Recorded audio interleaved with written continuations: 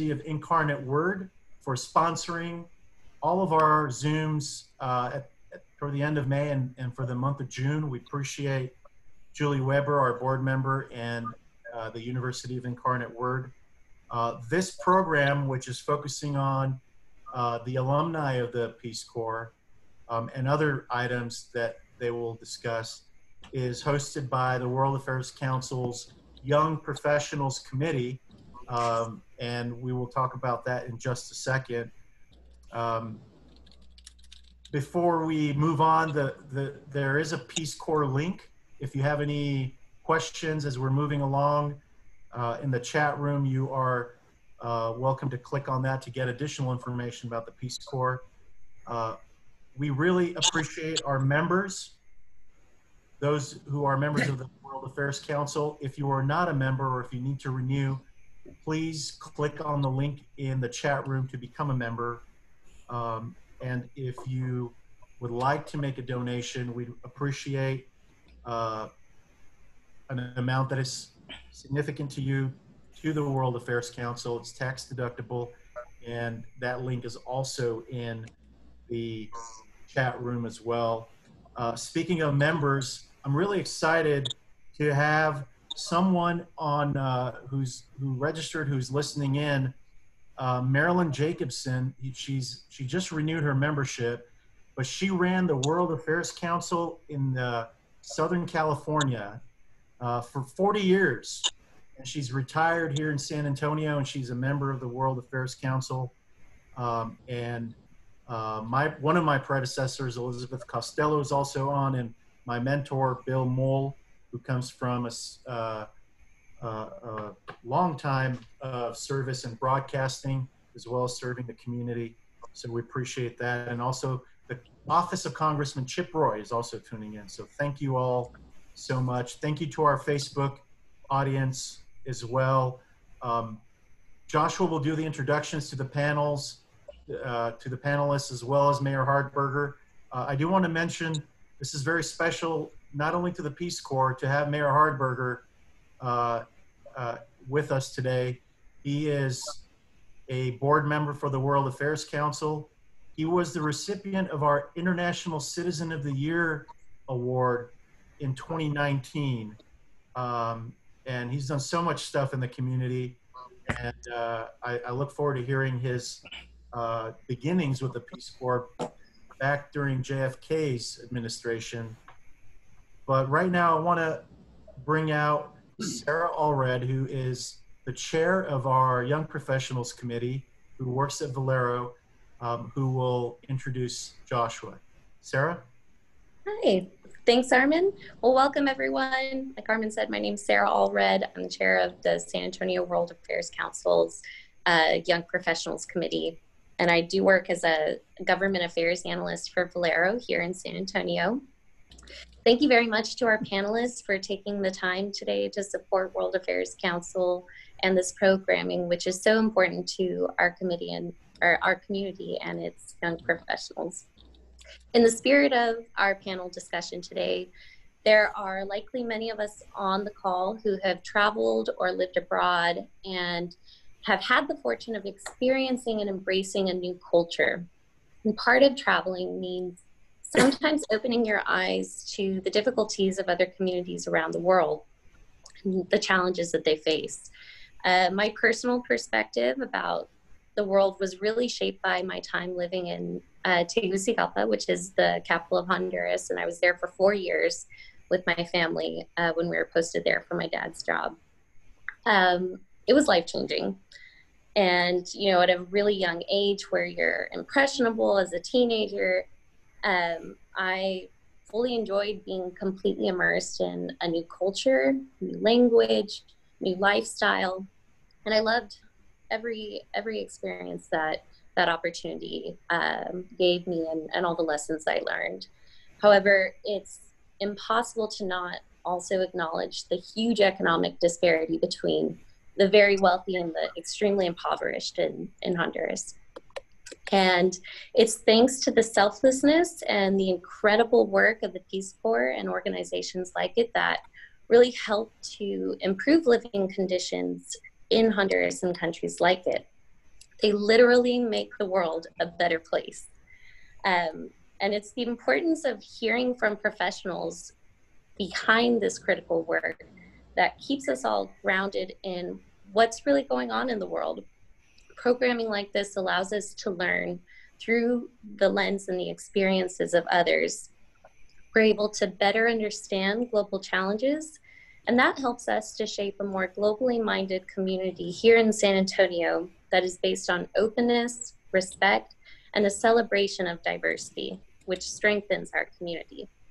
So no matter if this is your first webinar or you're a loyal follower, you've seen them all, we're happy to have you. We sincerely hope you enjoy this programming. And if you do, please know that these discussions are at the heart of the Young Professionals Committee and the interests of all of our members. So if you're interested in learning more, please reach out to us in the chat room. We'd love to hear from you and connect, and hope you'll consider joining our Young Professionals group. So it's my pleasure to introduce you to Joshua Castro. He's our current Peace Corps regional recruiter for San Antonio and South Texas. Joshua formerly served in Peace Corps Paraguay between 2015 and 2017, and we were thrilled to have him here to lead our discussion today. So with that, Joshua, it's all yours. Thank you so much, Sarah, for the awesome introduction, and it's such a privilege to be here with World Affairs Council and University of the Incarnate Word. Thank you all so much for helping organize this. I wanted to briefly talk about some of the basics of the Peace Corps before passing it off to Mayor Hardberger and our panelists, just in case there's anyone who needs to know a little bit more about the Peace Corps before we get into our questions. So I'm going to go ahead and share my screen, and please let me know if you all can see it.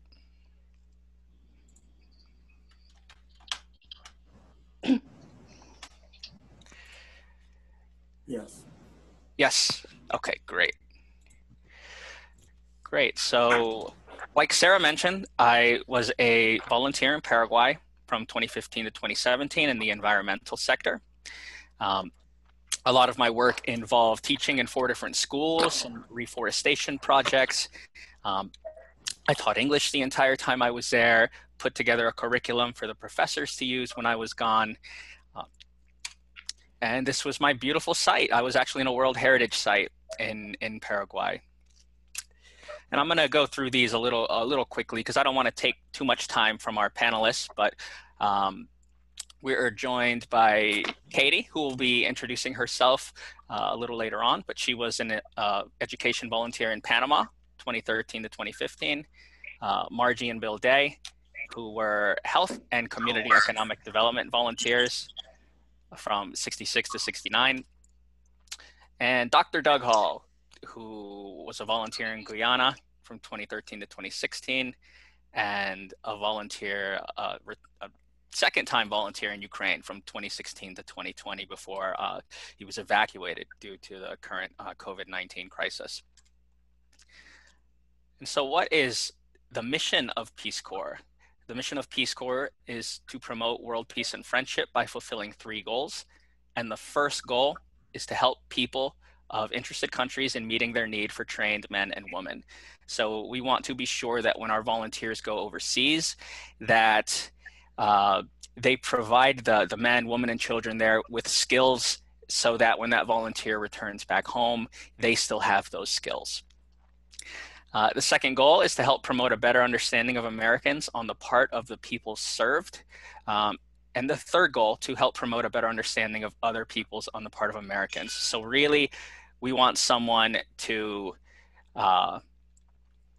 we want to build relationships, right? So while we're overseas and when we're back here in the States, it's all about sharing culture, building relationships, and helping promote that understanding. So there are about 2 females in Peace Corps for every male. The age range is 20. Well, the age range is basically at least 18 until, there's no maximum age range. So that's a question that I always get asked. What's the maximum age range? And our oldest volunteer up until recently was 86 years old. And our 6 sectors that we work in are education, which is quite a large number of what our volunteers do. Health, so public health, youth and development, community economic development, is our business sector, and environment, agriculture, and then there's something called Peace Corps response, which is really for people who have quite a lot of experience in a certain area that are able to do Peace Corps response. We are all over the world. So this is, you can kind of see Latin America all the way to the Pacific Islands. So, you know, again, prior to COVID-19, these were the posts where we had volunteers, but it's just to give you an idea of the, you know, the global extent of where we have Peace Corps volunteers. And the benefits, I wanted to touch on this for you all and young professionals. So it is fully funded, so it does not cost you. Oh, okay. Sorry, we just had a question come in. What is an RPCV?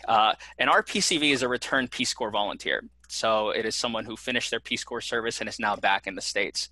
So I am technically, and our panelists, we are all RPCVs.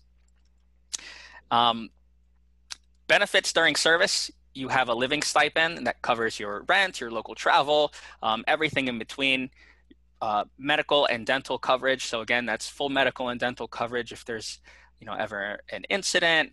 We have a team of doctors, and you know, they're on call 24/7, and you know, they will bring you into the capital or wherever the Peace Corps headquarters in that country is and really take care of you. So it's nothing out of pocket for you. You also have 48 vacation days, student loan deferment cancellation, and then of course, you know, 3 months of training to develop your skills. The benefits when you finish, it's actually $10,000 now that you get in transition funds when you return to the States. That's your money to do whatever you want with.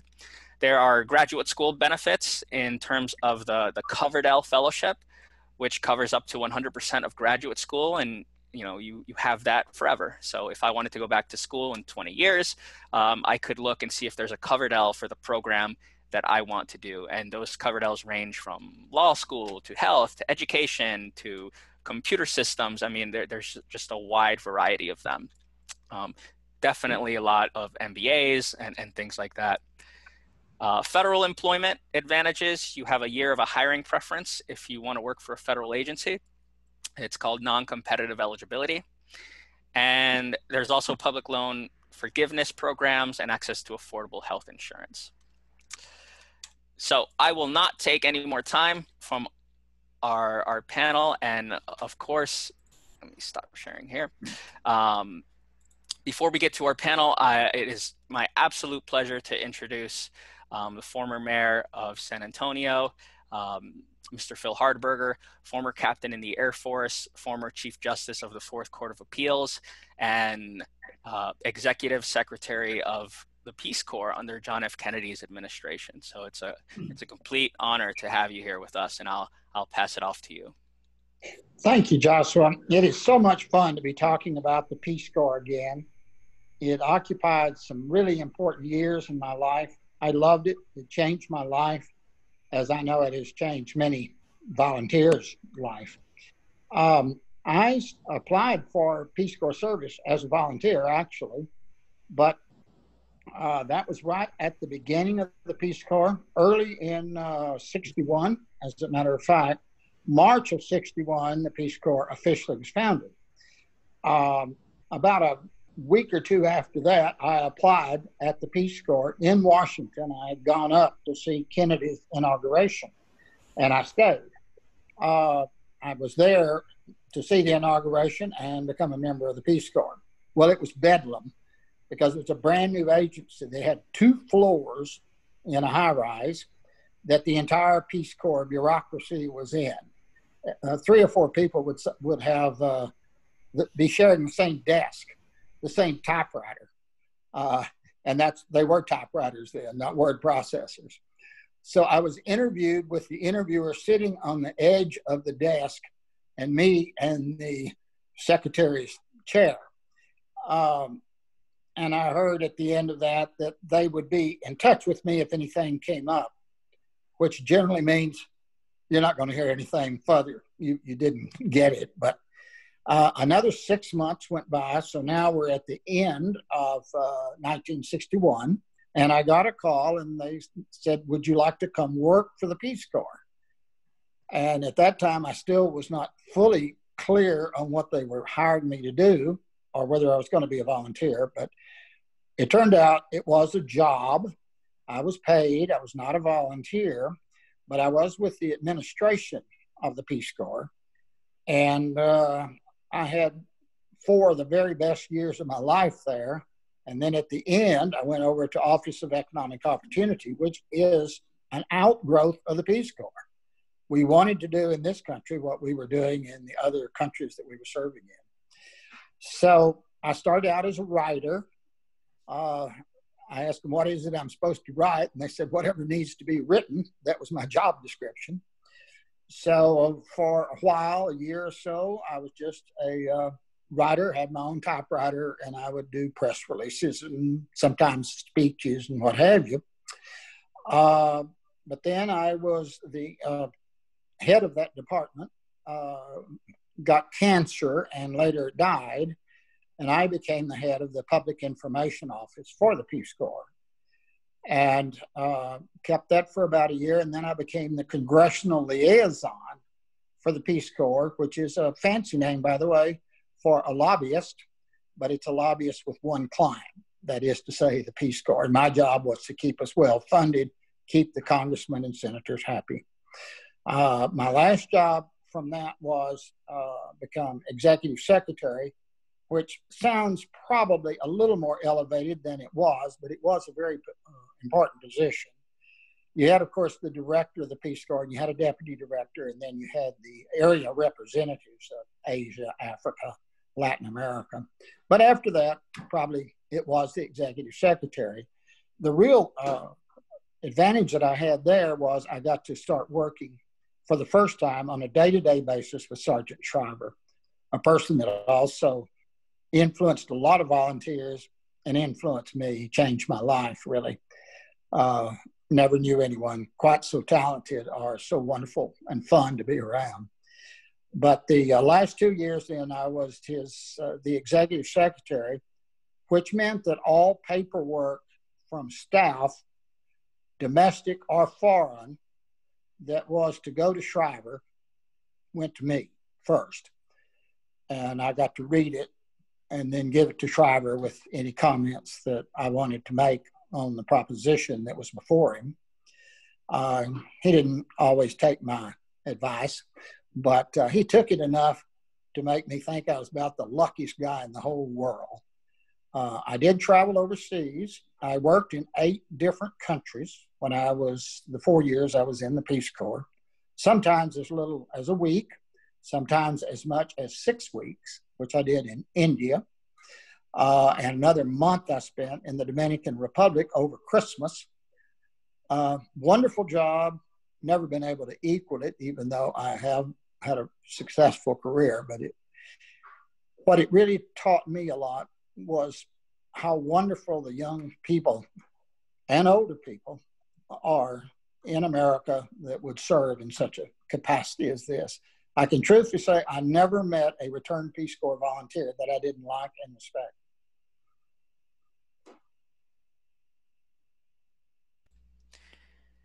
Awesome. Well, thank you so much, Mayor. Again, I mean, to hear from someone who was there, you know, really around the beginning and, you know, with your typewriter and to hear it from that perspective, it really means a lot to all of us.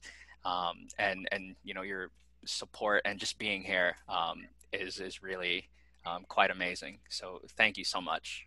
You're very welcome, Joshua. I might say, I regretfully think this is the case. When Shriver left the Peace Corps and took over OEO, I left to go with him.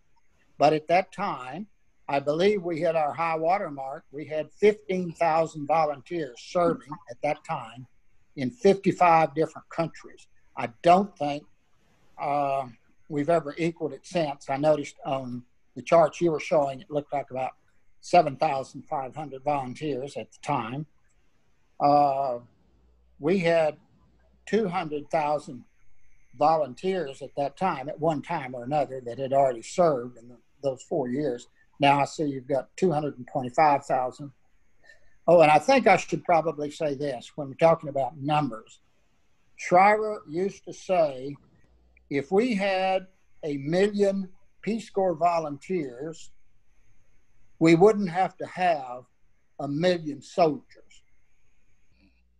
And I used to say, I don't think that's going to be possible. And he always said, everything is possible. You just need to think bigger. But I've often thought since then of what if you had the number of volunteers that we do in our standing army, which is now about 1.5 million. Think if you had 1.5 million volunteers working throughout the world. You sure would change the world that we know. Yeah. Yeah, well, thank you again for that insight into Sergeant Shriver's way of thinking. Pretty amazing, and we appreciate you being here. Well, I appreciate having the chance to talk about it. It's fun for me. Yeah, RPCVs will never stop talking about Peace Corps. And that's why I got this job, so that I could talk about it and get paid for it. So I think now I'm going to reintroduce our panelists and ask a couple questions. And if anyone on Facebook or attending the Zoom event has any questions, feel free to answer them, ask them in the chat, and we'll get to them as we are going through the questions that I've prepared. Okay, so first, I would like to reintroduce our panelists. If you could, we'll start with you, Katy. If you can tell us where you served and what it was that you did. Sure. Hi, my name is Katy Murdza. I was in Panama from 2013 to 2015 as an education volunteer. Our project was called Teaching English. And I was there to work with local English teachers. I was in a town about 1.5 hours east of Panama City of about 5,000 people with one school that was pre-K through 8. And to work with the 6 English teachers there to try to help them plan their lessons, try to bring in more creative ideas from the classroom that we tend to use more in the US. The kids were doing a lot of memorization and copying when I got there. And so it was really a partnership because the teachers who were there knew about how schools worked in Panama. They had many more years of experience teaching than me. But I was able to bring in an experience of more creative activities that made it fun for the kids to learn. A lot of them had sort of discounted English as something they weren't good at, and then later realized that they did like it.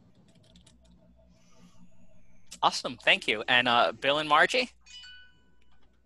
Hi, I'm Marjie Day. I was a health volunteer. We were in India from 1966 to 1969, and I ran a Hansen's disease or leprosy clinic, and used that opportunity to do a lot of nutrition teaching, especially for mothers in terms of how they should feed their children and how they could get better nutrition for themselves and their kids.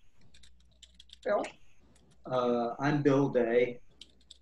Our training was for a rural community development project, which included the health aspect that Marjie got involved in.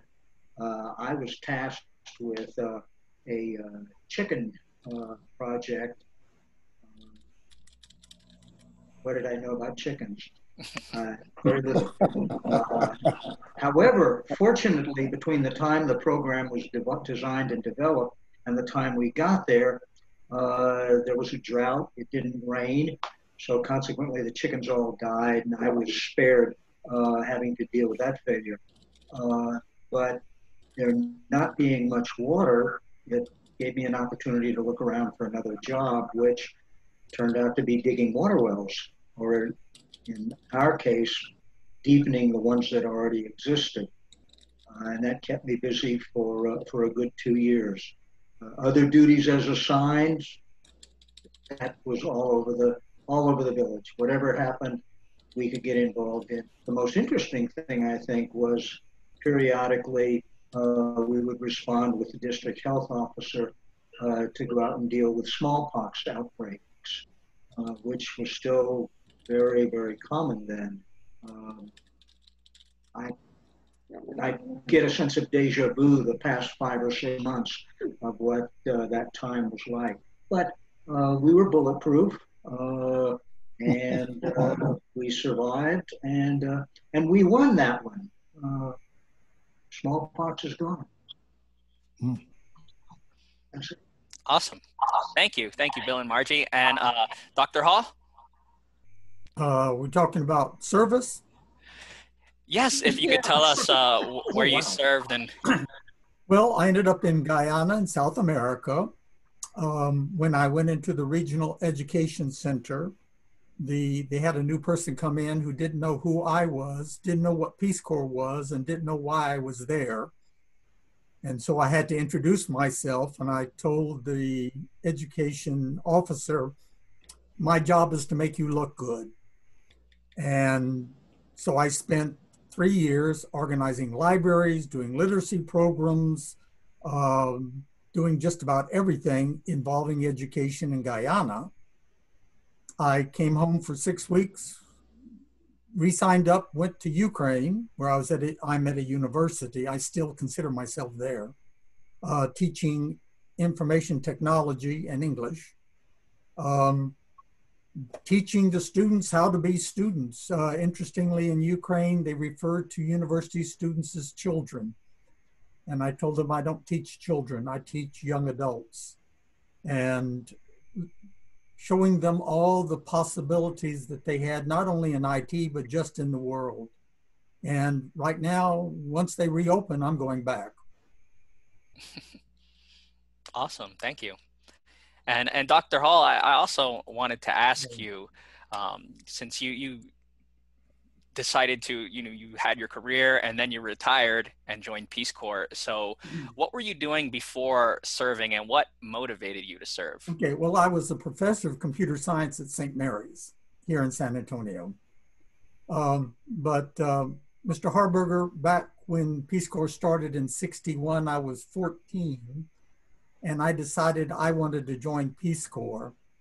And 2 years later, when Kennedy came through San Antonio to dedicate the Brooks Aerospace Medicine, I met him and was able to shake his hand and say, Mr. President, I'm going to join the Peace Corps. And then, as we know, the next day he was shot. And it took me 50 years. I retired, sold everything I owned, and joined the Peace Corps.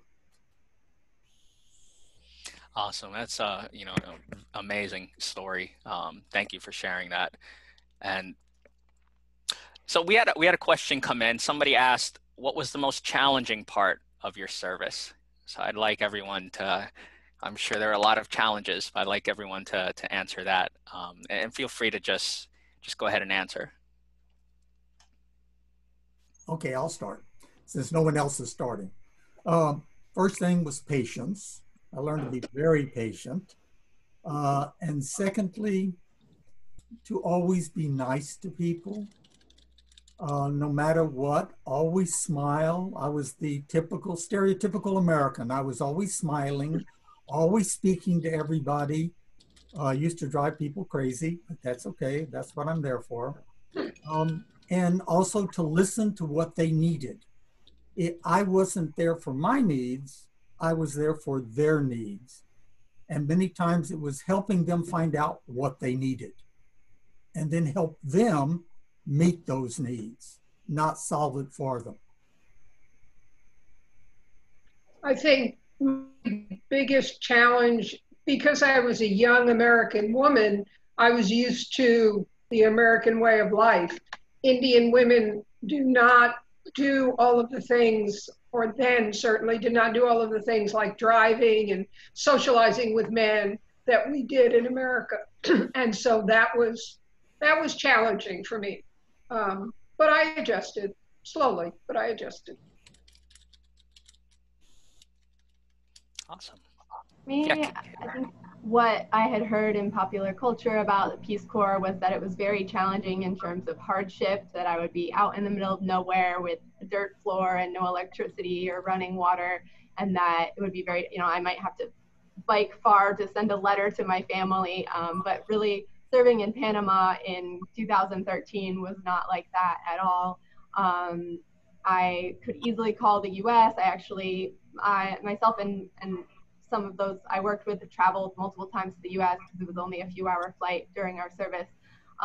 But what was surprising to me that was more challenging was just sort of standing out from everyone in my community, kind of having positive attention and people being excited to meet me, but I definitely felt exhausted sometimes, just sort of being a representative of the US. I mean, once someone was asking a question about what everyone's opinions were, and I was about to answer in the teacher's room, and then they said, "Oh, you're an American, you're just open-minded." Like, I started to feel like I wasn't always an individual. Like, how could I form these relationships and not just represent all of the US? If I said a certain thing, that doesn't mean all Americans think that. People seemed surprised that I liked to read when I'd always been told that was a good thing to do. But sometimes I would come around and see their point of view. Like, I think that my family, my host family, felt a little offended if I was spending a lot of time reading because they really valued family and multi-generations of the family and talking to each other. And so that was a learning experience, but ended up being more challenging than some of the other things I thought would be hard. Yeah, and good point. I'll just also touch on this. So we all kind of have an idea of what's going to be challenging, but it's often those things that we don't think about that are very challenging. So something for me, never having seen snow, growing up in South Florida, you'd be surprised how cold it would actually get in Paraguay. And that was one of the most challenging things for me, was definitely just the weather. We had a question come in that I just want to take a second to answer. From Isabella. She asked, if you take medication regularly, how do you go about filling a prescription, and does it vary depending on the location? So good question. When you apply to Peace Corps, you will go through a medical clearance, and so long as we can get whatever medical needs you have and medications to the Peace Corps posts in that country, our team of doctors are able to accommodate you. If for whatever reason we can't get your medication to that country, then it won't be a country that you would be considered for. You know, your health and your safety is always our number one concern. And let's see. So we'll start with Katy on this one. I think this is really important for the young professionals. The next question, how has your Peace Corps service impacted your life and where you are now? So Katy, if you wouldn't mind starting. Yeah, I believe Dr. Hall mentioned this. I think the most important thing I learned in Peace Corps was it was really emphasized in our training to do a needs assessment. We were supposed to really focus on that for the first 3 months, which felt like a really long time because everyone had come there because they wanted to be productive and get something done in their community, but it really was important. It takes quite a while to learn the culture, learn the different groups that are already working in the community, and how things work. And I think I've used that a lot after coming back to the US. I've, for 3 years, been working in immigration policy advocacy, and I've worked inside an immigration detention center providing legal services for detained families, and it involves a lot of working with different government agencies, which you may not always agree with, but I think having to learn how things work and get along with different people in the Peace Corps and assess the situation before jumping in and just assuming what's best. I don't know if anyone has seen Volunteers, but they jump right in and build a bridge. Great movie if you haven't seen it. And I always think of that when I'm about to jump in. I also, on my as a volunteer outside of work, I do community organizing around immigration issues in San Antonio. Like we've raised money for undocumented families that didn't receive a congressional check during COVID, and we fight for policies on a local level that help immigrants in our community. And so for all of that work, it's really been a lot of similar skills. Awesome, thank you. Bill and Marjie? Go ahead. It taught me a lot of patience, whether I wanted to be taught that or not. It was learning that just because I came from the great Walmart in the sky didn't mean that we had everything or all of the answers. My counterparts had their own way of doing things, and at times it would just infuriate me. It was, we've got to get this done. We're going to get this done. And their response was, "You just calm down. It's going to be done. Don't be in such a rush." Learning that lesson was difficult. It was a worthwhile lesson to learn. I don't regret anything.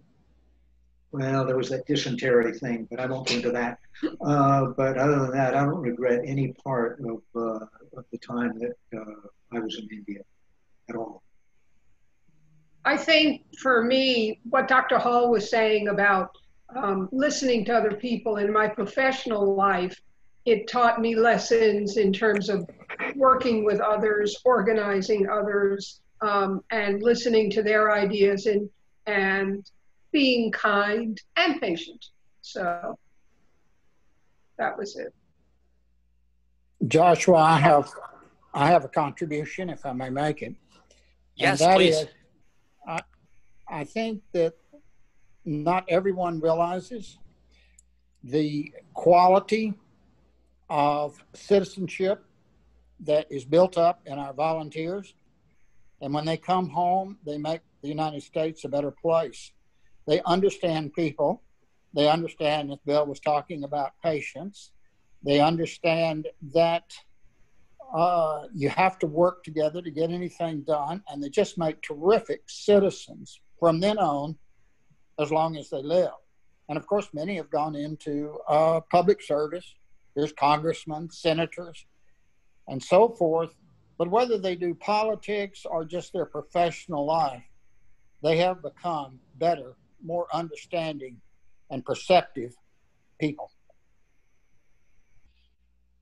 Yeah, thank you for including that, Mayor. I appreciate it.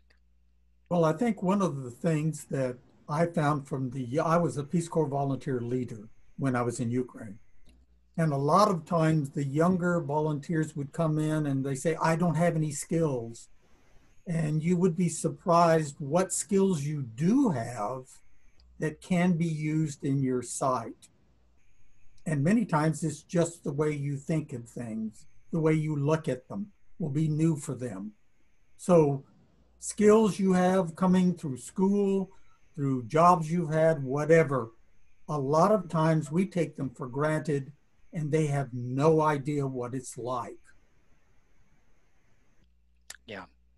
Yeah, and I'll add, the mayor brought up a good point. Not only is there professional development, but personal.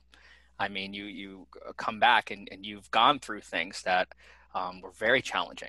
And you come back, whether for me it was confidence. I felt like I had a lot more confidence to handle things. And professionally also, when I finished at the end of 2017, I jumped right back into graduate school. I had one semester left for my master's in forest resources and conservation. And I finished that. And then I got hired by a returned Peace Corps volunteer who worked for the U.S. Forest Service, who was looking for someone to help run camps for a program called Kids in the Woods. And I sent her my resume, and I ran multiple camps as a Peace Corps volunteer, local, statewide, and national level. And so we started running these camps, and actually in the fall, the University of Florida brought me on as a lecturer for dendrology tree science. So, you know, I feel very fortunate, but I know that my return volunteer status and also what I learned through being a volunteer was able to you know, get me those positions and beef up my resume a little bit, which was pretty lacking at the time, well, before Peace Corps. And this is all then before moving out here. So Peace Corps definitely impacted my life. And, you know, I can tell you, and as a first generation college student, my goal when I went to college was to be able to help my family financially. And I wasn't doing that when I graduated. I have a bachelor's in anthropology, and it was tough. It was tough trying to, you know, claw your way up that ladder. And so I said, well, you know, I've always wanted to do Peace Corps. I'm going to do it, and, you know, we'll see what happens afterwards. And, you know, now I live on my own, and I'm able to provide that support to my family, which means everything to me. And so, so I have a couple other questions. We kind of answered one. We talked on personal and professional development. But I want to ask, and all of you can feel free, and Mayor, of course, feel free to answer as well. But what advice would you give to someone thinking about applying to serve in the Peace Corps? I'd tell them to do it as quickly as they can. And they'll never regret it. It's, you know, it's kind of a finishing school for life. Kids that go to the elite universities, a lot of them go to these preparation schools, get them ready for college so they'll do well. I think Peace Corps volunteers, they're going to a similar type of school, except they're getting ready for life itself, and they're learning so many things that will yield them results the rest of their life. I honestly believe my association with the Peace Corps was a reason that I was successful as the mayor of San Antonio. Yes, definitely. Yes, do it. That's what the mayor said. I've talked to so many people say, oh, well, I've always wanted to do this, but it's like, do it. Whatever you do, just take the chance. It's a 2-year service. You can, most people, I mean, I'm much older and I'm giving up, well, now 6 years, 7 years of my life, but do it. Just say, okay, I'm going to go overseas and I'm going to work and see what I can do to help someone else. Because it will bring, you'll come back with skills that will serve you in everything you do here. Very well said. I agree with every word of that. Yeah, Katie? Along the same lines of kind of just do it, even once you're there, someone told us during our training to just say yes to opportunities, even if you're not sure exactly what they are. I think I came from a very American perspective of, if someone asked, do you want to come with me? I would say, where are we going? When are we going to come back? What do I need to bring? And people would sometimes be sort of confused with why I had so many questions and needed to know this. And so I think sometimes just letting some of that go. And I had a friend who got in the car with her host mom and didn't know that they were going to go ride around in a boat on the lake one day and didn't bring sunscreen or anything, but you know, she was okay, and it was a good experience. So sometimes just kind of doing opportunities as they come up. I don't think that any of us realized, certainly I didn't, that whatever my contribution was to the Peace Corps, I got back 10 times that. I can't think of any other event in my life, marriage accepted, Thank you. that has had that impact on me.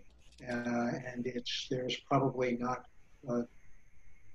certainly not a week that goes by that something I will see or do or say or feel or watch pass in front of me that I look at differently because of what happened in the Peace Corps.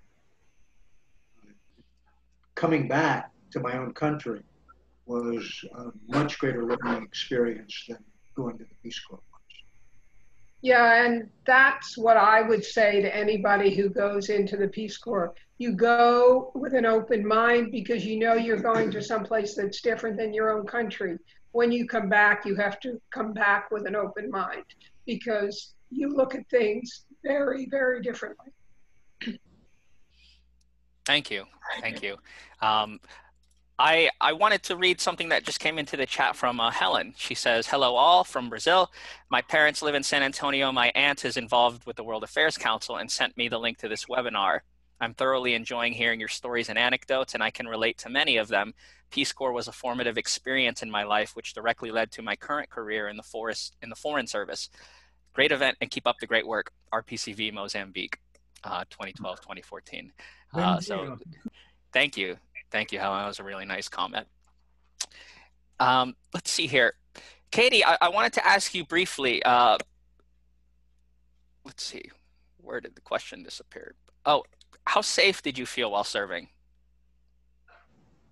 I felt very safe in Peace Corps. I was living in a small town of 5,000 people, so in some ways it was safer than living in the US. Here in the US, I don't really know my neighbors or have people looking out for me, but I lived, for most of my time, I was kind of house sitting for a family who lived in the city and would come out to their hometown sometimes, and they had family members all around them. So I was able to live alone, but kind of always feel like there were people looking out for me.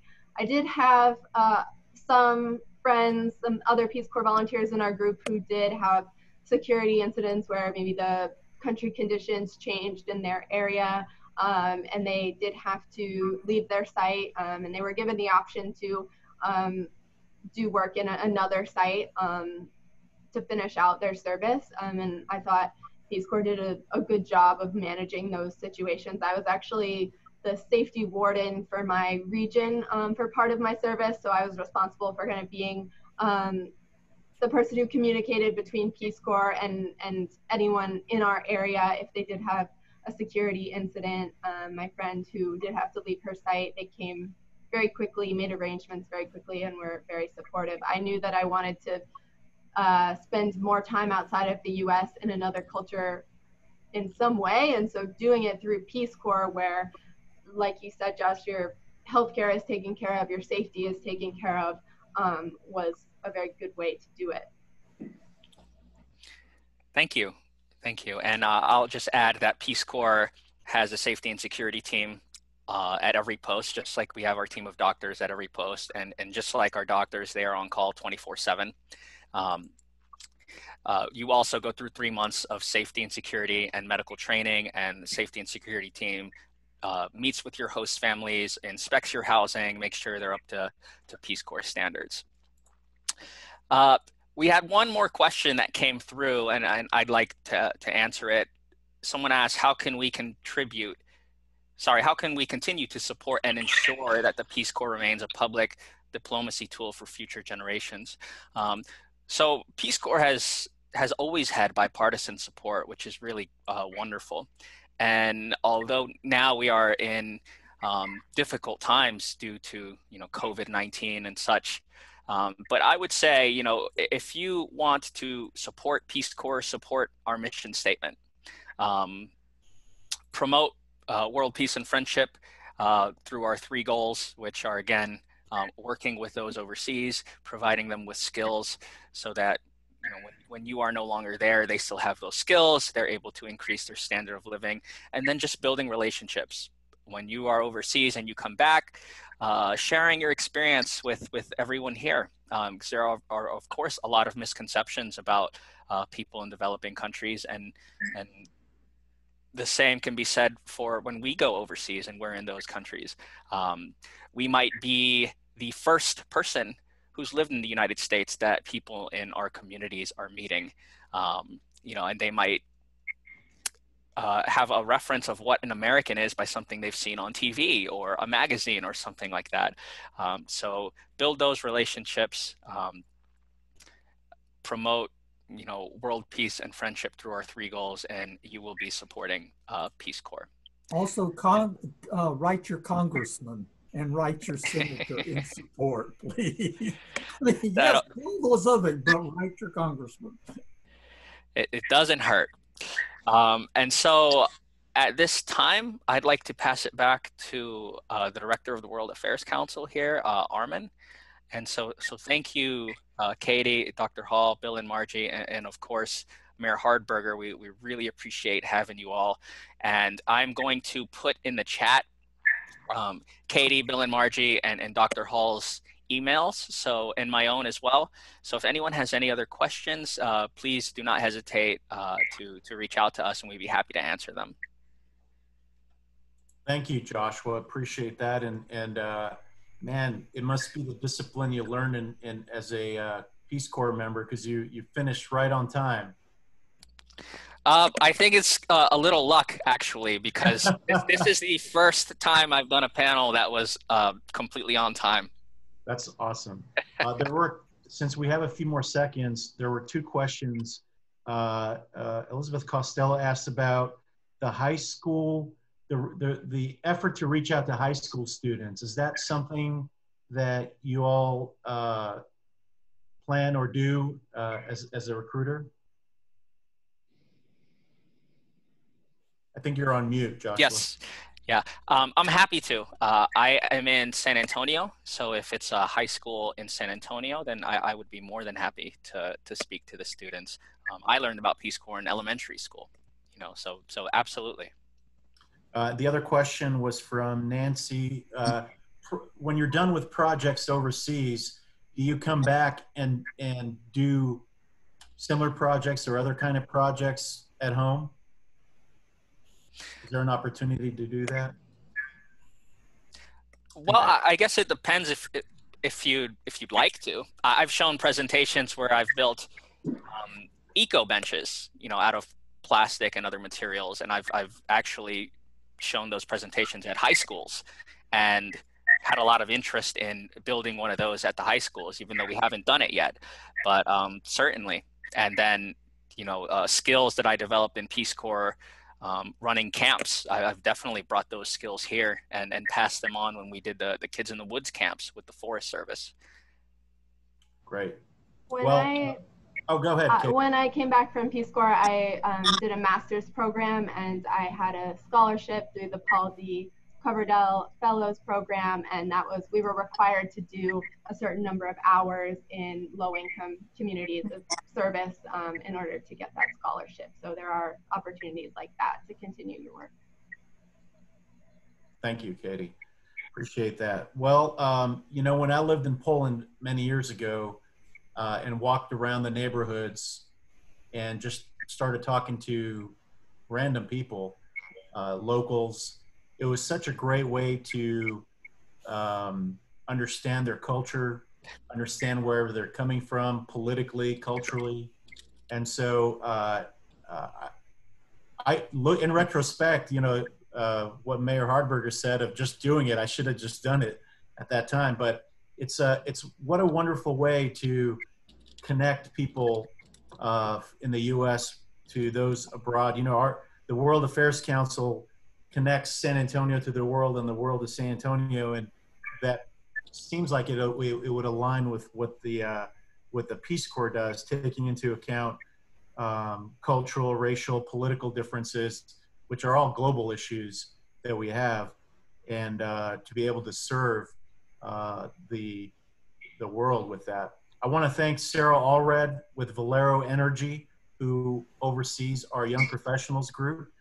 Dr. Hall, thank you for joining us. I really appreciate it. I've read so much about JFK, and for you to have met him the day before, that kind of just sent chills down my back when you were talking about that. What a tragedy, but what a story that you shared. And Katy, thank you for sharing your experiences.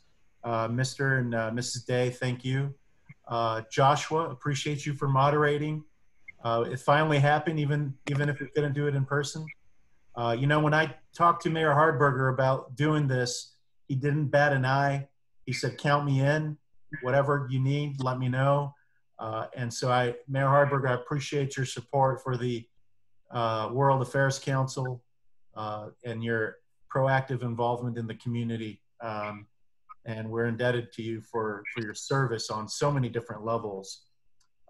We had an amazing program today, not only because of the cast you see on your screen, but we had students from all colleges in San Antonio tuning in today. And so we sent it out to the schools, and they sent it out to their students, and during their uncertainties and with all the stuff going on around the world, they were able to tune in. But we want to especially thank the University of the Incarnate Word for sponsoring this webinar. We have a couple more this month, so keep an eye out for that. And membership, look in that chat room, renew your membership or sign online, or if you have a few bucks to throw in the pot, click to make a donation to the World Affairs Council of San Antonio. I want to thank all of you for tuning in on Facebook Live, Julie from UIW, Magdalena for helping out behind the scenes, Joshua for moderating, and all of you for your questions. Please support the council. It's important during these times, and we will see you on the next program. I will include Joshua's email in my communication to everyone, so if you have questions, you could directly email him. With that being said, you guys have a great rest of the week, and thank you again. Thank you. Take care, everyone.